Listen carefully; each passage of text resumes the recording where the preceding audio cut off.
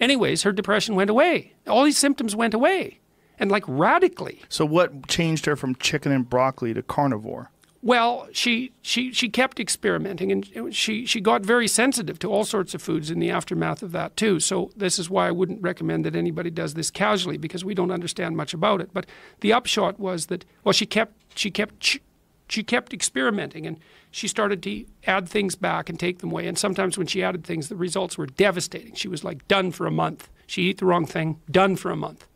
All the symptoms came back. The depression came back. She thought that her whole dietary theory was wrong because it lasted so long and was so extreme. And like it took her 2 years to figure out that really what she could eat was beef and greens. And then she figured out that she could only eat beef.